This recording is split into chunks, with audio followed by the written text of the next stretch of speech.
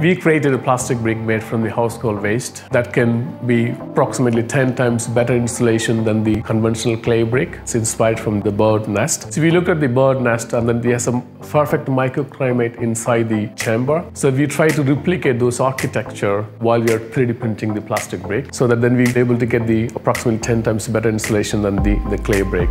First, we take the plastic waste. For example, that could be plastic bottles, food packaging, coffee cup, lids, and all sort of domestic plastic we've used. To produce one plastic brick, we need to use up to 20 1-liter bottles. So shred it on the shredder machine. So then we make the pellets to use it in the extruder machine to produce the filament, which being used to the 3D printer.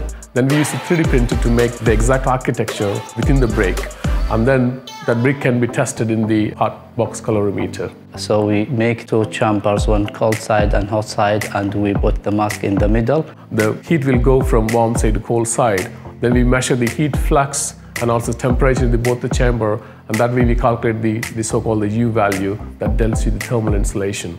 Now we know how they're making the plastic brick from the recycled material.